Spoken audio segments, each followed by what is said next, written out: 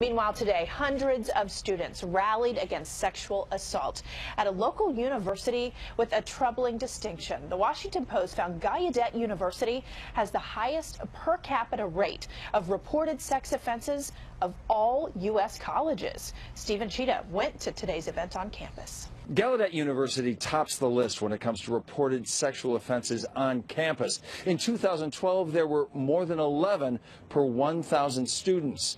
And today, students and faculty rallied to try to change this situation. They pounded a drum and signed Gallaudet's fight song, not in opposition to another college team, but a more serious problem. We need to stop sexual assault.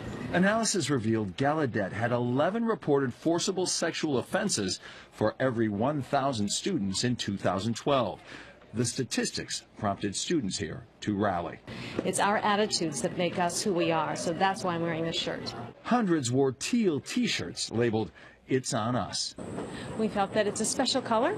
I think one thing is it's very, very easily seen. It's bright. They want to bring attention to a haunting question. Why the highest rate of forcible sex offenses at Gallaudet, the leading university for the deaf and hard of hearing? We're a very small community. We're a small deaf community, and so it's more easy for us to share information with one another and get support from one another. The students admit their goal is to halt the incidence of sexual assault and also to get Gallaudet off the top of the list of U.S. colleges when it comes to forcible sex offenses. Future generations of students who may want to come to this school, their parents might see that statistic and maybe be afraid of sending their students here.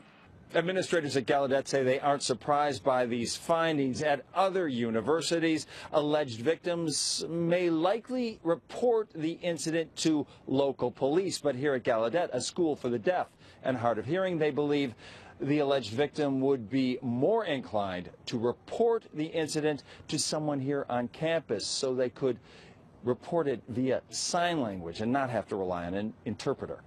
Stephen Cheetah, ABC 7 News.